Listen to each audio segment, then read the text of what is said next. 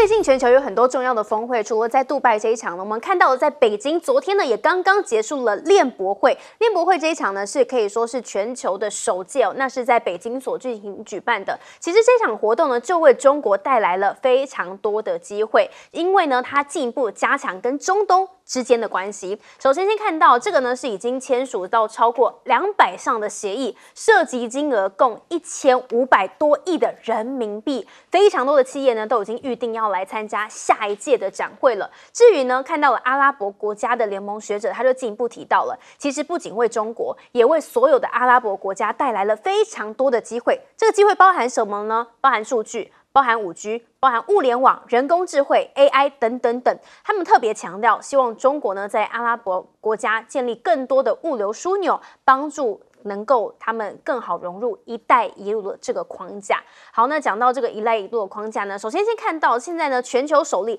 大陆是已经接受了阿富汗塔利班来派驻大使的这一件事情，这件事情是已经正式宣布了。那此举呢，也被称赞是2个邻国之间关系发展非常重要的一个篇章。目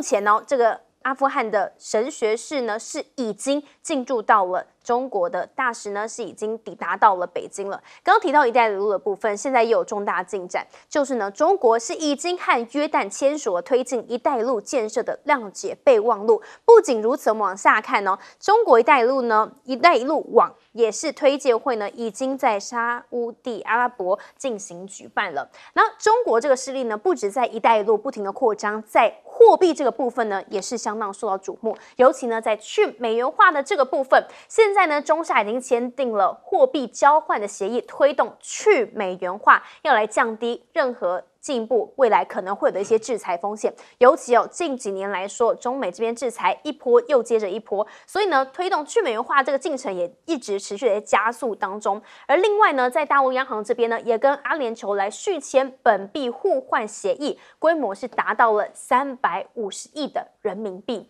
除了货币，除了“一带一路”，再来看到是能源战略的部分。大家知道呢，这个能源的这个部分呢，未来呢可能还会再持续飙高嘛。尤其高盛就说了，中东呢潜藏了供应中断这个风险，明年油价可能会飙到$100这么高。那现在中国是已经在中东提前布局完成了吗？因为呢看到了，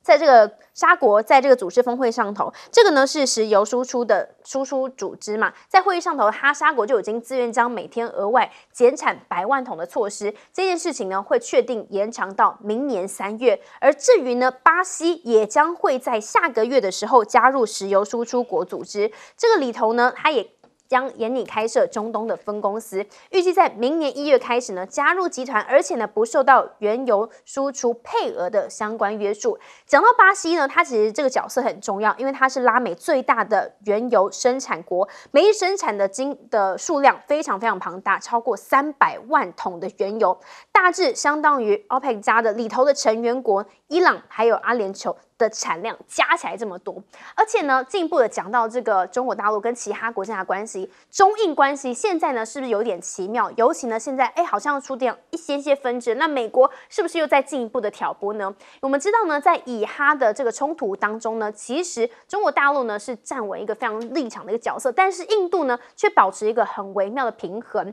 那王毅就特别强调，中国呢是阿拉伯还有穆斯林国家的好朋友、好兄弟。那印度这方面呢是维持一个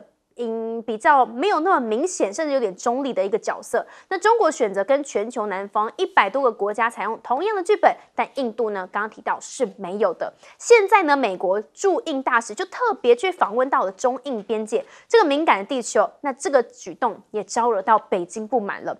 这个呢是看到刚刚提到他前往到中印边界的这个地方来进行访问。其实这个地方呢很敏感，就是因为中国将这个地方呢是视为藏南的，从来不承认这里是印度领土，所以来这里擦小鞋、穿小鞋、刺小针的时候呢，就会相对的被人家检视。讲到这个印度，印度再度的打造新航母了，难道是因为美国在后面怂恿教唆的吗？中美就进一步酸了，你们现在真的是不适合跟中较劲，因为你首艘光下船就搞了非常多次了。这个呢提到就是说，印度在第一艘国产航母舰的时候，就造了10多年这么久，而且光下水呢就试了非常多次，甚至高达3次。这样的状况呢，其实你真的不适合，不要弄比较好啦。你就以中国为目标，先把该考虑的呢是怎么抵消美国在印度洋的影响力。先问一下韩冰哥，你怎么看呢？我觉得中国大陆它现在就是全力在发展它的经济，因为大家也都知道，经过2年的新冠疫情之后。中国大陆的经济也受到重创，所以它也需要赶快复苏经济。所以你看它进博会啊，现在练博会啊，一个一个办。一方面是希望能够刺激经济更进步的成长，另外一方面其实也是在跟美国别苗头，因为美国最近也在弄这个产业链的这些相关东西。但美国弄产业链主要是在围堵中国大陆，在防止万一未来就是中美竞争激烈之下，有一些产业链是不是会出现供应短缺的问题？所以美国是完全站在他自己的利益，但是中国大陆的方式是大家有钱赚，跟这些国家有更深的经济之间的结合，然后让大家都能够一起富有。我觉得这个是双方出发点比较不一样的地方啊。所以你看，中国大陆跟阿富汗现在，虽然阿富汗美国人当然不可能去跟塔利班建交，可是中国大陆也跟他建交了，因为不管怎么样，美国的势力已经撤出这边了。那请问一下，阿富汗这边的人难道不是人吗？他们也有生存的权利啊，难道就要直接忽视他吗？那同样，他也跟约旦继续在推动"一带一路"的事情，那甚至在跟好几个中东的国家合作，那货币互换来去美元化。所以我觉得这些都是非常重要。中国大陆就是一步接一步的在走他自己的路，然后再能够降低美国对他制裁的风险，也让自己在世界经济体系上面站得更稳。那巴西当然是拉美的一个产油大国，这是不可忽略。可是实际上，你如果去看的话，其实中国大陆的产油量还比它高，这还蛮特别的。虽然我们一直大家印象中中国大陆都是石油进口国嘛，可是实际上中国大陆每天的原油产量是380几万桶，其实它也蛮多的，只是因为它国内用量更大，所以对中国大陆来讲，它的经济当然要靠这个原油这个命脉，所以它不断的它在南海这边不断的构筑，也是要保障它自己的问题。那它也不断的有船队去印度洋这边巡弋，其实也是都是要确保它自己的经济命脉。那它在海上发展的同时，其实也在陆上发展。它最近在修一些那个到吉尔吉斯啊，然后乌兹别克这些铁路，现在开始因为俄罗斯已经同意了，所以开始可以修了。那这个修了之后，它就可以跟中亚之间更加紧密的结合。那中亚这些有一些地方产油国也很多，所以它可以从那边输油。那它自己国内本身也在开发。这2天才有个消息，在甘肃又挖到一个亿吨级的一个原油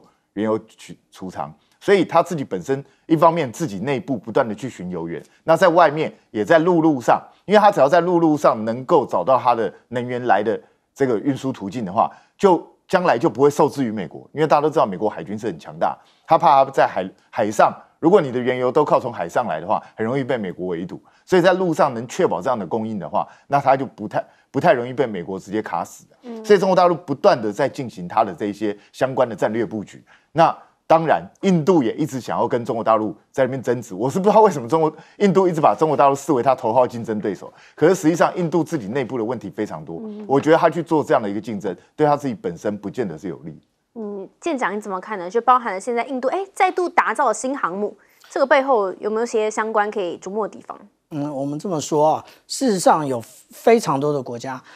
尤其是我们讲的就是 G7 的国家，从美国啊，一直到日本啊，然后还有英国，那甚至还有我们台湾的部分人啊，都一直在诋毁这个"一带一路"啊，说"一带一路"事实上是个债务陷阱。如果真是债务陷阱，我想请教一下，那喊了这么久，约旦为什么还要跳进这个陷阱呢？可见不是。它不是债务陷阱，而且我们刚刚讲的供应链博览会参加的这些国家，其实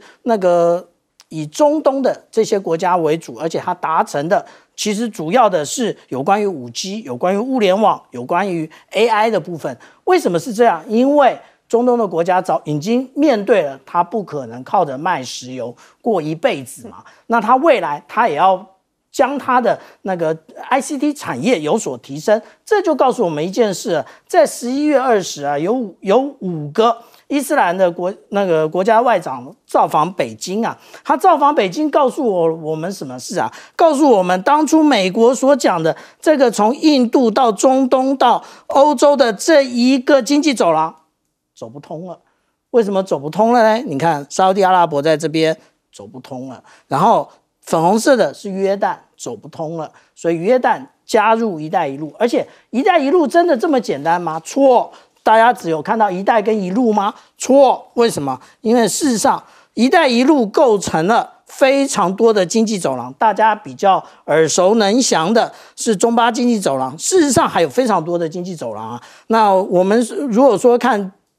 北边一点的，还有中国、蒙古跟俄罗斯的这个经济走廊，然后我们看到这么多走廊，小舰长曾经讲过啊，我们等着看未来就会有这一个有关于那个大洋洲、澳洲跟那个纽西兰的经济走廊。好，刚刚文月点了一题啊，就是一定要讲这航空母舰啊，没错，这航空母舰呢，你的航空母舰这么小，你要怎么样跟那个解放军比？大家一直说解放军你的这么小，怎么跟尼米兹、怎么跟福特级比？用同样的逻辑来看，我们来看啊，这个现在那个印度之前做的也不过就是4万5千吨级，你看看辽宁舰6万6千吨，然后你看看山东舰7万吨，那现在即将要海试的福建舰它有8万5千吨，而且啊，大家说它下水了很多次啊，小舰长这里还真的有照片可以证实啊。前几次的吗？对啊，你连舰岛都没有，你要去跟人家到底在海试什么啊？你到底要下水做什么啊？就是这样，而且不是有很多人嫌弃解放军的滑跳式的甲板，说哎呀那个飞不了多少架次的飞机，印度也是，怎么不说啦？所以说这些人啊讲这些话都其实是非常的双标。那如果说从这些角度来看啊，其实未来的世纪是印度洋的世纪，我们现在所看到的是印度在准备他的搏心，所以他一直都拿中国来当做他的一个对手，但是你已经来不及了，因为你已经太晚了，你的经济起不来，你的经济起来的就算起来也非常有限。不只是军售，包含了货币啊、能源啊、一带一路。其实现在中国在整个全世界的势力真的是越来越延伸了。问一下大中哥。对，我稍微继续接一下那个印度的话题啊，因为右上角特别提到中印分歧。因为老实说，从去年到现在，因为所有的全世界，包括我们观众关注2件事：俄乌战争跟以哈冲突。但对比一下哈，印度在这2场战争里面所采取的态度是耐人寻味的。俄乌战争啊，虽然中印之间很多的矛盾，但是他们在很多议题上是支持比较中庸的态度。包括在安理会的很多投票，只要是谴责俄罗斯或者支持对俄罗斯制裁的，中国大陆跟印度，大家都是投弃权票，甚至有些时候会投下反对票。但是呢，我们知道在以哈冲突之后，可以看到，印度基于领导人个人的一个世界观，跟他自己最重要的国家利益的判断，他其实在光谱上是比较偏向以色列。但是与此同时，可以看到中国大陆是基于比较南合作的态度，他对巴勒斯坦支持程度明显比印度高很多。这其实非常非常有趣，因为老实说，从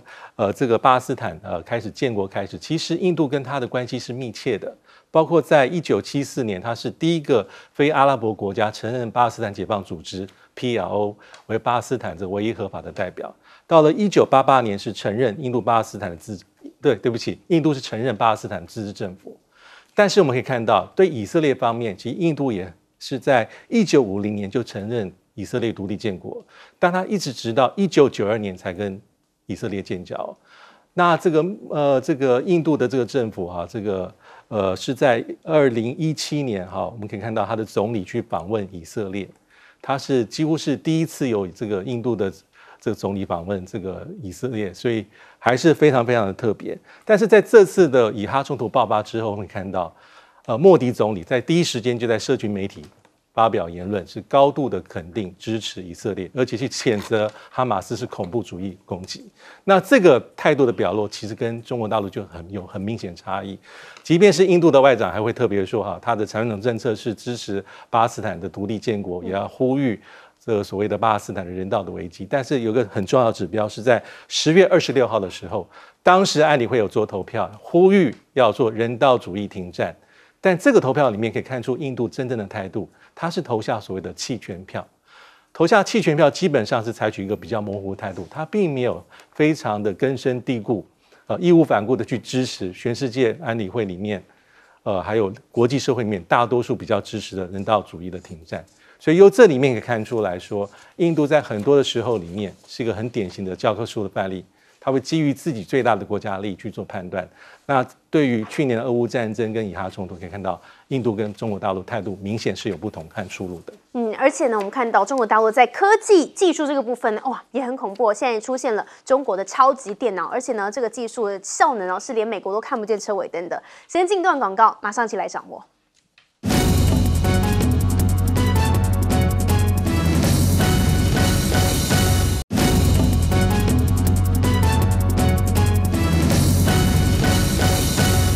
好，美中角力现在持续的进行当中。首先看到这个是石墨的部分，中国石墨的出口禁令正式生效，这时间呢就在12月1号，就是3天之前的时候呢正式启用了。当然呢，这个对于日本还有韩国的车企就伤透脑筋了。不过整体的这个所谓的出口禁令呢，主要是被针对视为是美国对于先进半导体设备的这个出口禁令，虽然说会冲击到其他的国家嘛。那另外我们看到是雷蒙多，他就警告了，中国是最大威胁，呼吁阻止取得先进晶片。当中他就特别讲到，北京当局是我们遇过最大的威胁，中国不是我们的朋友。那我知道呢，在座的晶片公司执行长们，你们有一些不高兴，因为呢你们正在失去相关的营收，但是这就是生活，保护我们的国家安全比短期收入更加的重要。哇，这个话呢讲得很无奈啊，也要这些在当局的在座的这些公司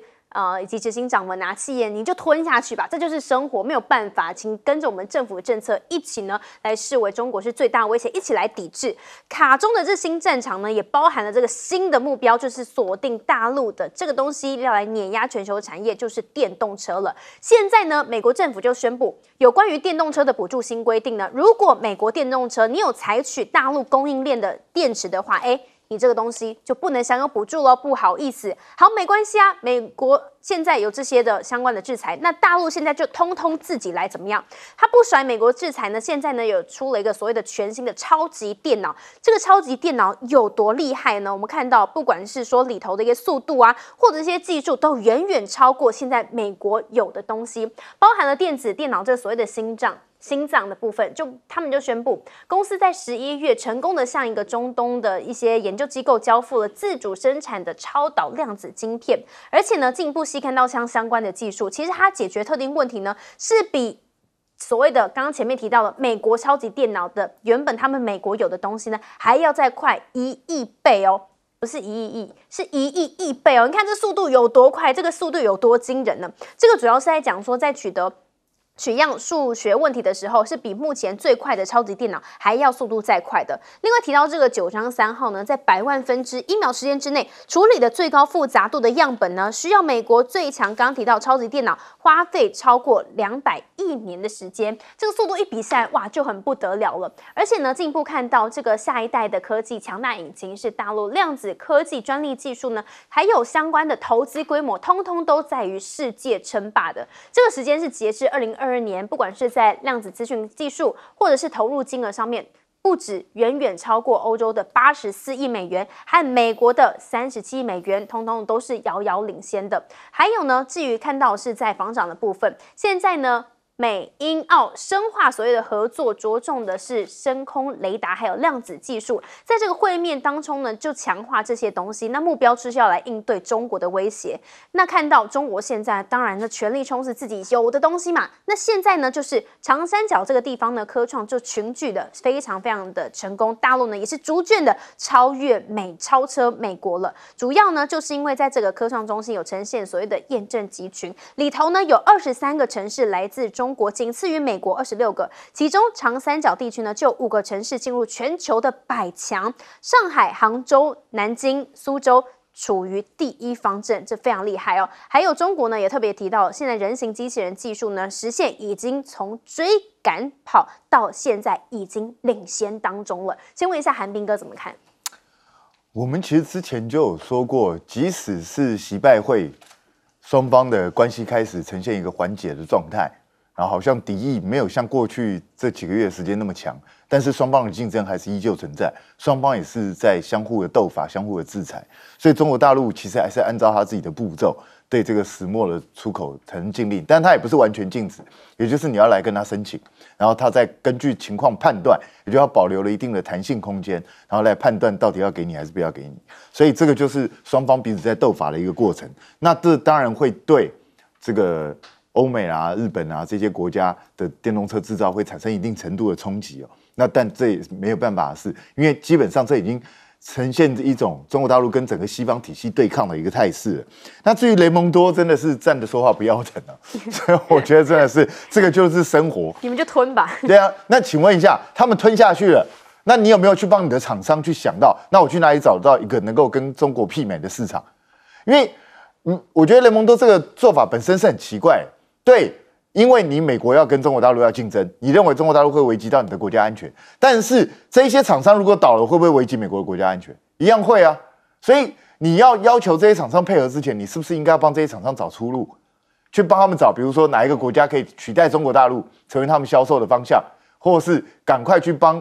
这些厂商跟其他国家洽谈另外的一些合作计划，让他们有个出路嘛。结果你不是，你只是说，那你们就自己吞下去吧，这就是生活。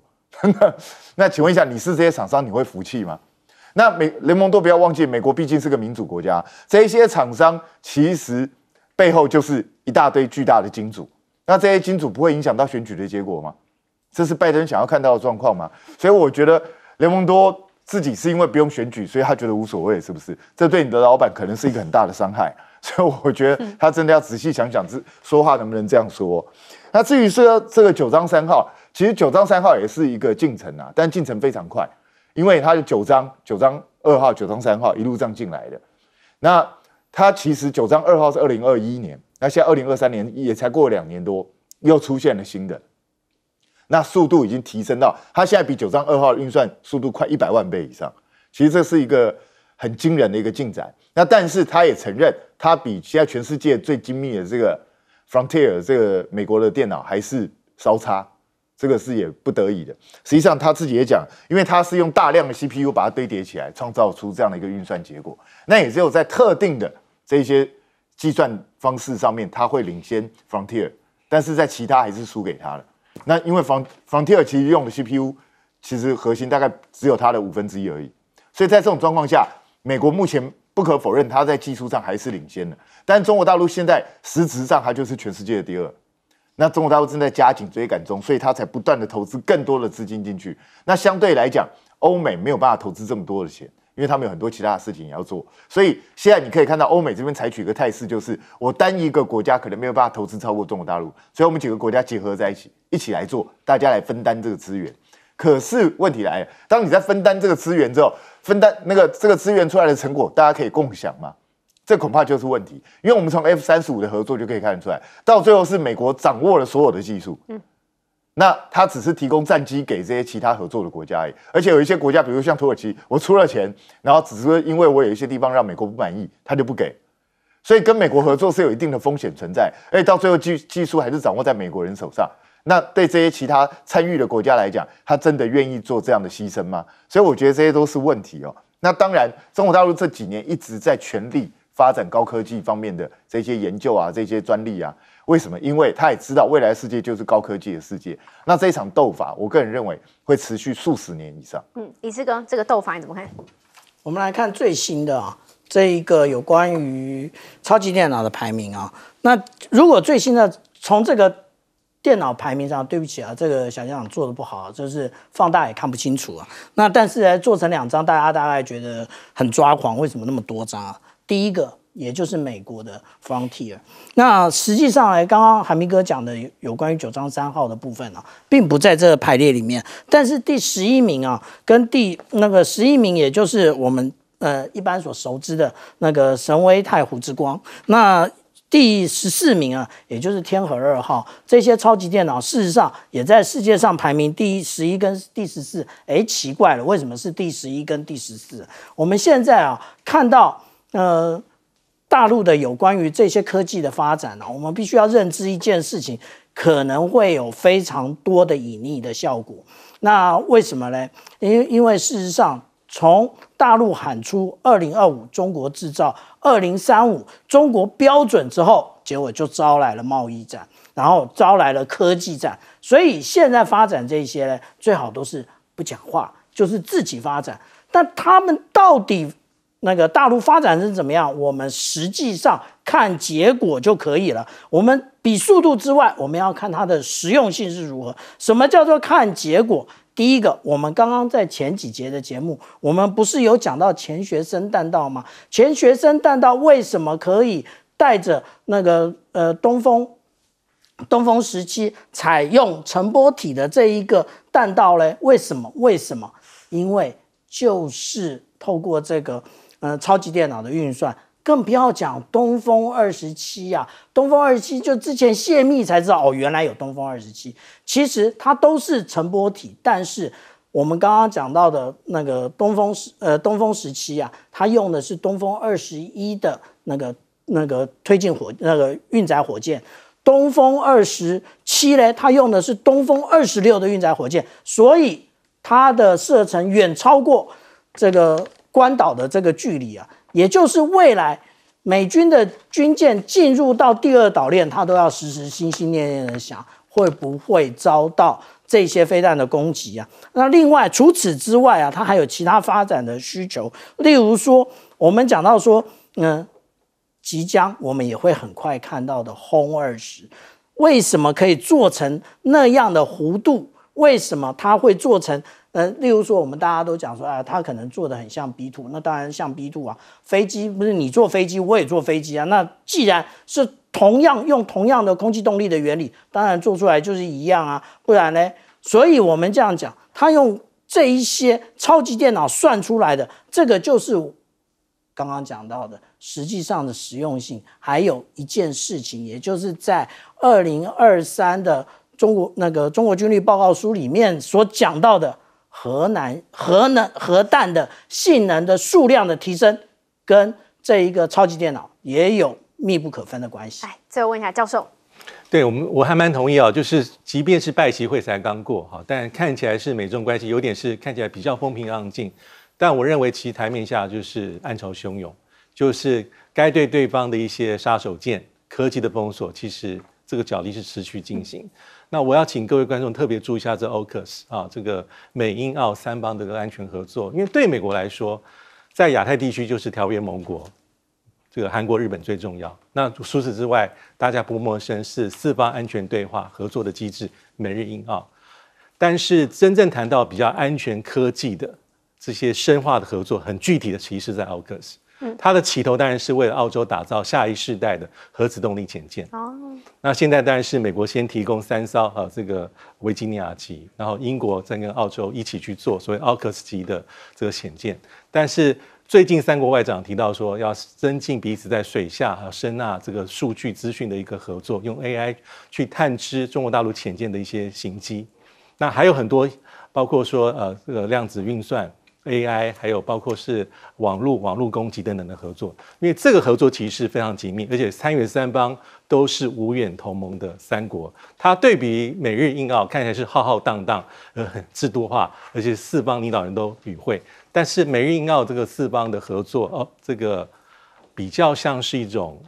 比较政治性的，或是一种机制性的对话的平台，远远不及 AUKUS 对美国的一些助力。所以我觉得长远来看啊，除了美日同盟、南海以及中越的关系，我们昨天也讨论到，在中国的部分，因为王毅刚刚到访了越南，达成了共识，要提升2国关系，所以双方针对越南的稀土是储存量世界第2的这样的国家，要进行更多的合作。那么这就可以对抗美国对于这个稀土相关对于中国方面的控制跟围堵，那尤其中越计划升级铁路连接，更有新路线经过越南最大的稀土地带，这一条铁路的经过，更是可以让双方的这些物资的联运更加的畅通。接下来是不是马上就要登场2位领导人的直接的会面，去访问越南呢？大家也都在看。而东南亚呢，是不是成为美中脱钩最大的赢家呀？第一个是很多的外资不敢投资嘛，就往其他东南亚国家去投资啦，所以以外资流入创2225亿美元的新高。那么很多投资在中美担心因为互相对抗而被管制的项目，就往东南亚去。所以日经亚洲里面报道就是说，东南亚的区域策略成为反而美中竞争的缓冲区。不管是越南或其他的国家，想办法，泰国也是用各种的利多政策吸引外资去。去年的投资创下新高，也代表了东南亚在美中对抗当中找到了最好的机会。但台湾呢？那或者是说像这个福建舰两岸之间进行的这各种担心的区域风险啊，大陆进行的福建舰细泊试验，代表马上就要下水试航了。而在此讯号里头呢，南海的紧张讯息，习近平也要求中国的海警加强执法，护主权的信号发出来了坚决捍卫领土主权、海洋权益。这是因为中非跟中日在南海这里动不动就有一些小规模的摩擦，那也担心演变成扩大的风险，所以美国也一样来护航嘛。中越海警今年2度北部湾来联合巡演，大陆方面认为南海的合作样板要更加的警戒，而中缅一样，因为缅甸地区的动荡不安所以海军中缅进行了联合军演。缅甸的局势动荡，考验北京立场因为大陆的海军舰队编组1号已经完成了4天对于缅甸的友好访问，所以呢，里头的反叛军的对抗是不是跟政府军这里已经做好了个连结，因此才能进行海上联演啊？同时，北部的武装势力近期的军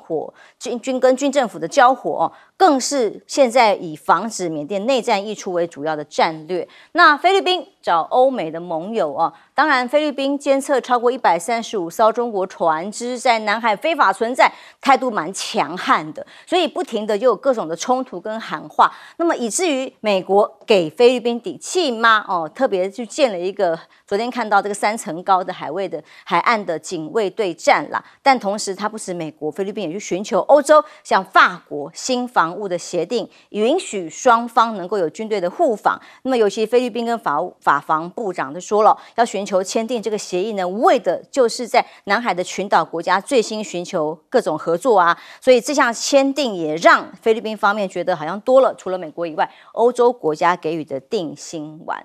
亮哥，我们再看南海啊，东南亚国家除了投资面，当然是因为中美对抗得到了更多的外资的协力之外，其实在军事上面也有很多的互相的对垒。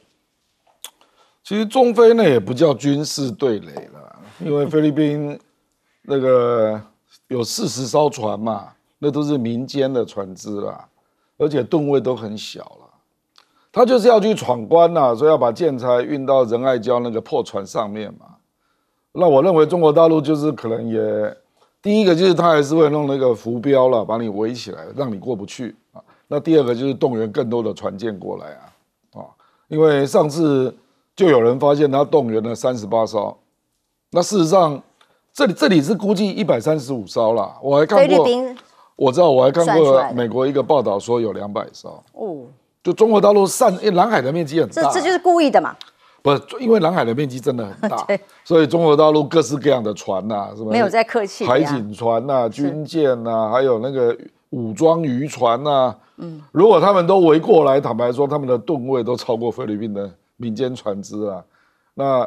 又是演一场戏互秀肌肉吗？不了，这个菲律宾给我感觉就是小打小闹啦。那为什么他会不断重复做这种没有结果的事了就摆明了嘛，因为习近平很可能这个月会去访问越南嘛，然后很可能就要谈南海行为准则嘛。那美国就是摆明了，就是菲律宾你给他出个丑，这样就弄个事件比如说你最好对我喷水或者我有某人因为冲撞受伤那就会让越南有点尴尬嘛。因为跟中国大陆在南海发生过冲突的就是菲律宾跟越南，这2个是主要的嘛那显然中国大陆大概已经跟越南搞得差不多了。南海行为准则事实上已经第3版了，而且其他国家都看完了，就只有菲律宾不签。现在就卡在这里嘛，这个大家都知道嘛。那事实上，如果习近平去越南的话，我想他们谈的事情不会只有南海啦，因为那个稀土的开采因为越南真的找到了很大的稀土矿可是不管是开采、提炼、还有运输啊，它需要从北到南的这个铁路嘛，货运铁路啊。那个听说如果要盖，也要盖到2030左右啊，也很长啊。那还有这个未来是双方是不是要合作？因为相关的提炼的专利都在中国大陆手上啊。这个美国是要争没有错啦，可是美国没有这个底气来跟中国大陆争啊，因为美国并没有厂商可以来帮人家盖铁路啊，你怎么弄啊？然后稀土的提炼的厂商几乎都在中国大陆啊，所以美国这个是有一点啊，虽然他想跟越南关系更好一点啊，可是这个项目他真的帮不上啊，就是他可能可以协助盖一点这个半导体的封测厂啊，然后有一点美国的企业来投资啦，可是盖铁路、稀土提炼这2件事刚好都不是美国的专长啊，所以我认为这一局越南真的是非找中国不可啊，所以他大概就要谈这些事了，就是因为他也看到了中老铁路跟那个老挝通车嘛，然后印尼的亚万也通车嘛，那越南也会急啊，他知道北到南到现在没有一条像样的铁路嘛，对不对？所以那越南也不是没有钱啊，他事实上经济也发展的还可以啊，所以他有点急啦。那可是不是高铁哦，这个是货运铁路哦，高铁就很贵了。对，这个铁路大概需要的钱是110亿美元呐啊，那高铁上次日本估价是587亿美元，所以才盖不成。现在就盖不出来啊，是啊，没有错啊，所以我觉得这个部分中国大陆还会跟他磨一段时间呐，因为他也曾经试着帮他盖公共建设，那过程双方关系也不太好。是，将军怎么看南海冲突？当然，亮哥觉得那个小打小闹，菲律宾只是要告诉中国我在这里吗？然后一下找美国，一下找欧洲撑腰，但难道没有可能这么多小规模，万一不小心擦枪走火呢？我认为菲律宾呢是靠美国来撑腰，当然了，包含印度，包含日本，包含澳大利亚，澳大利亚派了 P8A 海神机帮他来这么做加持，帮他一起做海空联演，这个都有。但是我们看菲律宾呢，因为这个是讲到中业岛，我认为这个3个岛啊，包含中业岛，包含仁爱礁，包含黄岩岛，这3个岛经常会出事情，但是菲律宾它没有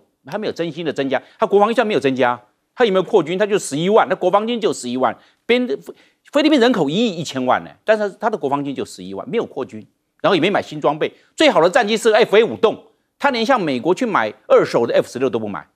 你就知道了，那国防预算没增加，2手战机也不买。那增加，我们知道在南海这个东西啊，不管是仁爱礁或黄岩岛，或者是中业岛，都需要空中做巡逻嘛，要有战机做掩护嘛。它最好的飞机是像韩国买的 FA5栋，你看看就知道了菲律宾的意思。那有美国帮他撑腰，日本帮他撑腰，印度帮他撑腰，澳大利亚帮他撑腰，他不得不上去。他感觉到有一点点打牙齿上架，不得已变成这个状况。他本来要跟中国大陆关系搞好，为什么？他的农产品要卖到中国大陆，他的凤梨要卖中国大陆，他香蕉卖中国大陆，是这个样子。但是大家都拱我上去啊，大家都不上阵，我上，为什么？只有我菲律宾跟中国大陆是有的领土纠纷，日本没有。这个在南海问题，美国也没有，澳大利亚也没有，是这个样子。所以菲律宾有不得已的苦衷。那我们看越南，越南跟中国大陆也是有这个南海之间的问题，但是我们看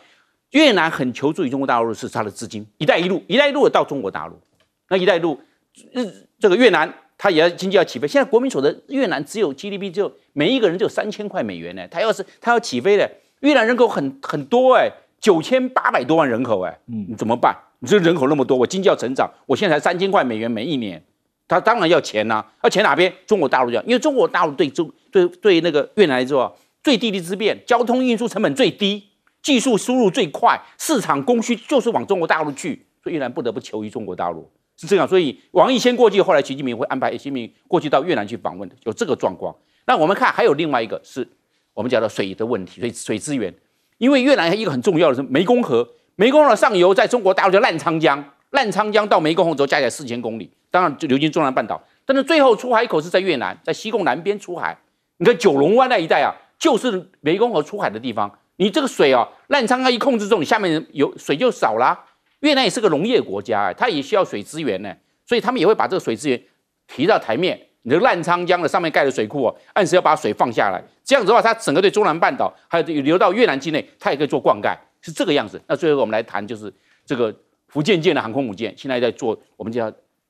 在做这个细薄试验，因为将来的话，包含歼15，包含立中战机歼35，也要做电磁弹射。电磁弹射是这个福建舰的航空母舰最重要的一环，因为它们并没有这个13度跟14度的滑跳角度，它完全要靠弹射系统。那弹射要去克服，因为它不是核动力，它是传统动力。传统动力它有没有那么大的电压，让这个电磁弹射可以让20公吨的从0加速到280公里的这种时速弹起来？那他做这个实验，目前呢有的突破。我判断，如果它弹射的系统能够突破它的技术上的门槛，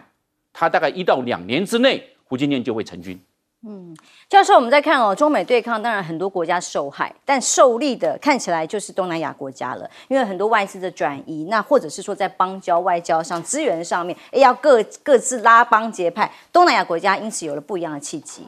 的确哈，因为东南亚国家它就是在两边获利嘛。他也不得罪中国大陆，然后他呢，又争取美国的支持。那所以说，他们为什么能够得利？就是他们采取一个非常灵活的身段。比如像说这个越南，大家都刚才都讲了很多。其实我们过去都认为说，东亚国家是经济靠中国大陆，安全军事靠美国。其实越南呢，它是经济呢跟大陆很紧密，但是安全上跟大陆也有合作，也有互动。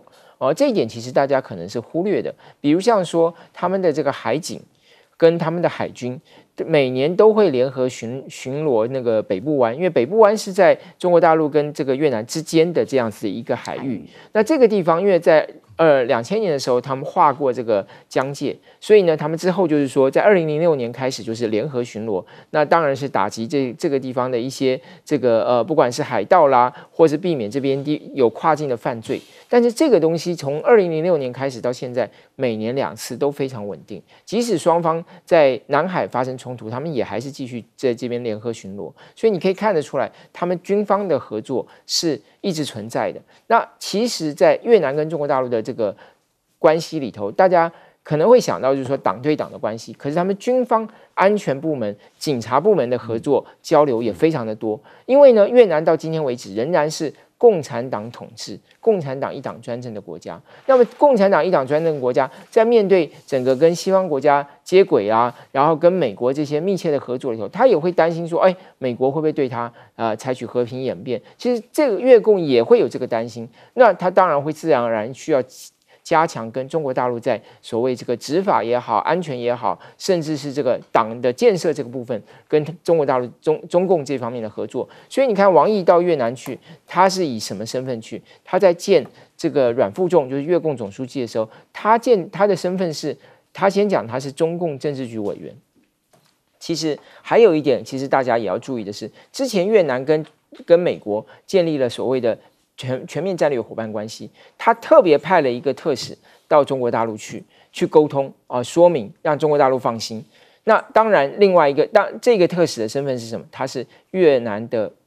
公安部长，所以你就知道，其实他们的公安部门的连结是非常深的。那今年如果习近平按照现在规划是12月14到16号去出访的话，那是越南是成为习近平今年第4个出访的国家，你就可以看出它的重要性，就中共把这个地方看得很重要。第一个，他的邻居；第二个，跟他来讲，军事上就是说对他国防安全来讲非常重要。第三个，经济上，因为他很多的投资是到越南去，从越南出口到美国，所以我觉得从这些方面来看，以后中国大陆跟越南之间的合作关系会越来越广泛，越来越深入，就会越来越紧密。好，接下来来看看以哈冲突了，停火停了几天，现在恢复了战火之后，再度的发动的是更大规模的攻击啦、冲突啦，继续有人员的死亡。但在这个以哈战接下来会怎么发展，不知道。现在以色列所喊出来的计划是什么呢？纳坦雅胡命令以方最高情报机关正在制定计划，追杀黎巴嫩、土耳其、卡达的哈马斯领袖哈尼亚。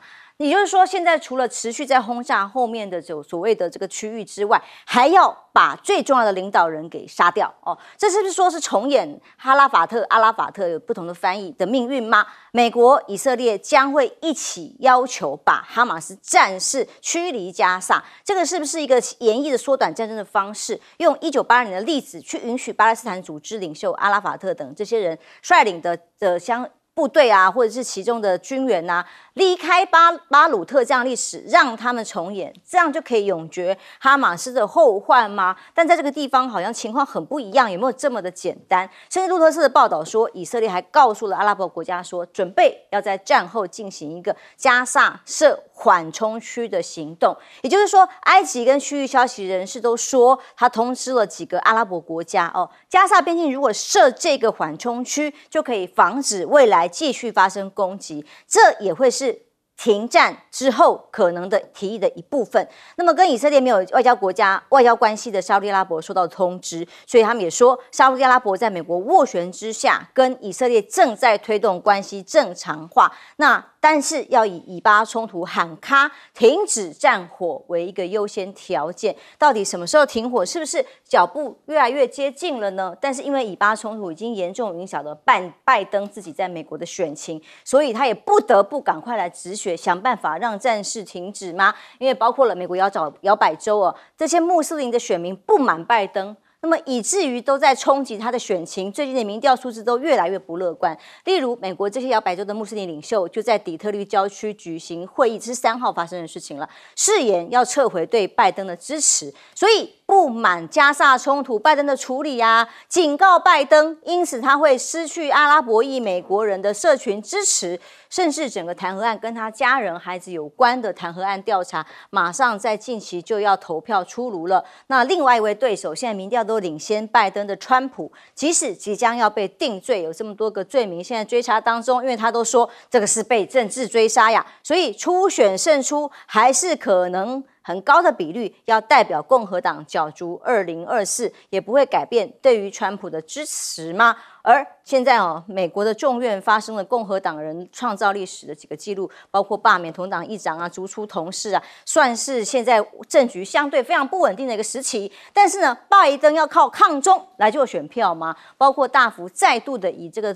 缩减大陆供应链为主，来包括电池啊、电动车来限制，甚至美国商务部长还强悍的喊啊，要民主法治，就要阻止中国取得先进晶片。我们遇到的最大的威胁是中国不是我们的朋友，这个话都越讲越白了。这也是选战吹票的一个方法或利多吗？但是呢，这个过去曾经在10月份，美国就宣布要全面的限制超级电脑在中国方面的出口的零件啊等等。但是大陆方面还是宣布所谓的全国产的晶片效能世界第2，公布了全新的超级电脑神威海洋之光。他们显示正在打造的这个性能高于全球最强大的美国能源部的国家实验室。所以这个前沿的超级电脑，即使在美国强调用法令来限制的情况之下，还是他准备要亮相了。亮哥，在这个从以哈冲突看起来拜登面临的问题真的是现在也蛮沉重的。我觉得美国一再对国际背信啊，因为事实上布林肯在3访以色列的时候就讲过，绝对不能够再往南部打。现在以色列就是要打南部啊，就是要打南加萨啊。他现在选择2个地方已经开打了啊，就是埃及的那个拉法边境已经开始打了啊，然后那个还有一个地方是一个相对比较大的城市啊，叫 Yunis 啊，也开始打了。那布林肯你的权威是完全崩溃啊！他现在改口，你知道吗？他改口说，希望以色列在新一波的战争里面啊，要好好区分平民啊。怎么可能？又来了。结果呢？今天的美国的媒体还说，美国正准备提供美国大量的地堡炸弹，再给他。就是可以打通那个碉堡啊，地下碉堡那种炸弹。他说，美国同时运这种碉堡炸弹给以色列，那一方面又运送更多人道的物资到加萨，这简直就是莫名其妙，又是神又是鬼啊！而且那个加萨的人道的资源根本就运不进去，既然又开打了，你怎么运啊？所以这种就是啊，你就知道他背后被以色列或犹太人控制到什么程度了啊！所以我跟你讲，你下礼拜一定有看到民主党的群众再度激进化，再来反弹拜登政府，就是这样。因为事实上他已经分裂了嘛，大家都知道嘛啊！而且你本来就已经警告了以色列说，你不能够再往南打，照打而且它是直接打到拉法边境，那是到埃及那边呢。所以显然他的战略是这样啦，就是他要打那个南加萨最大的那个城市啊，我们说那个 Unis 啊，然后打边境嘛。他说那个边境充满了各种走私的地道啦，他要彻底把它断绝了。然后接下来才有你刚刚讲的以色列跟美国共同主张嘛，说你们走开，就是要重演当年阿拉法特被驱逐那段历史嘛。结果那个大量的那个巴勒斯坦游击队就跑去离那个黎巴嫩啊，跑去约旦河的东岸，历史就是重演嘛，所以我说，所以人家在怀疑你美国跟以色列勾结，完全正确啊，你就是要把加萨这个地方吃下来。他不是说又告诉阿拉伯国家说要搞缓冲区吗？那这个就是他要成立军管政府，不然你怎么成立缓冲区？没错，没错。你如果没有军管政府，怎么会有缓冲区嘛？然后你要再打，就要打到他所有的可能的防御设施、攻击措施全部都被你打光嘛，然后你就无地可藏嘛。然后我就开一条说你们离开这里吧，滚啊！然后他就会说我这个是人道措施啊，我让你哈马斯离开啊，然后要弄一个加萨没有哈马斯的加萨嘛。那个军政府必然就是以色列要成立的嘛，就是这样嘛，所以完全违背诺言啊。更没有所谓的人道的问题。其实现在有更多的百姓又是继续在战火当中，停火完了回到原点嘛，休息一下，马上回来。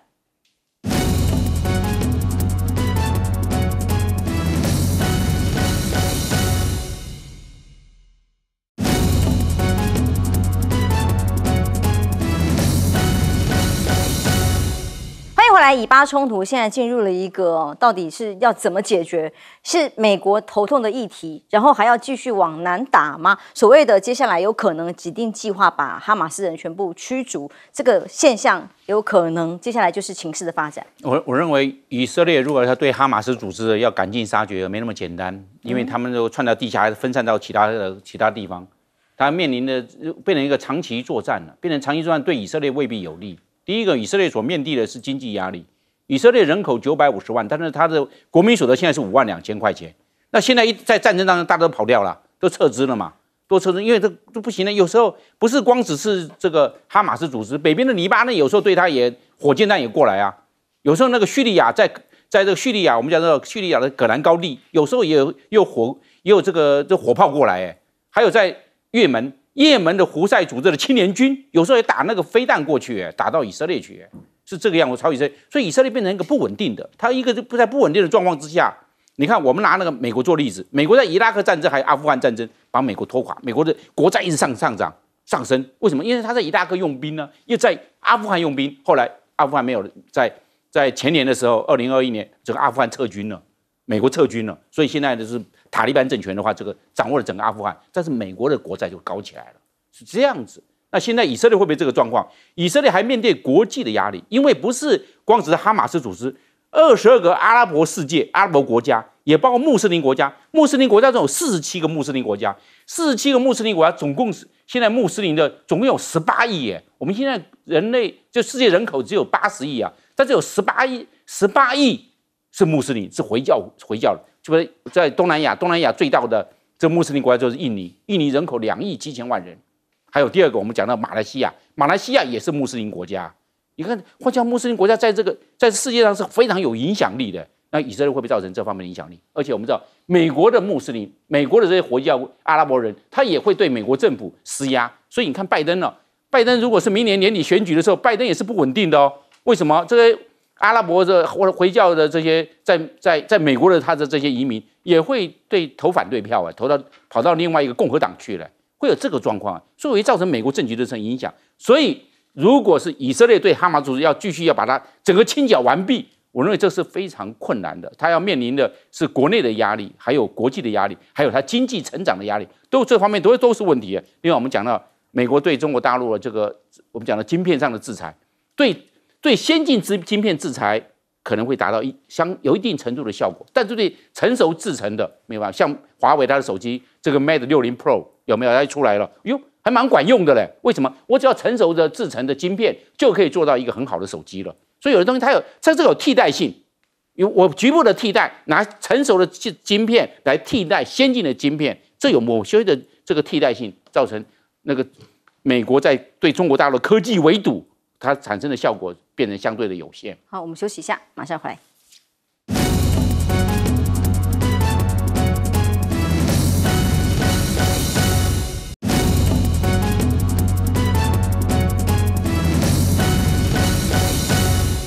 后来，因为以巴冲突，其实也影响了美国的选举，尤其拜登的态度，在国内也引起蛮大的检讨。周教授，对，其实呢，整个民主党里头，其实因为民主党跟共和党的差别就在民主党，它第一个它是多元族群嘛，所以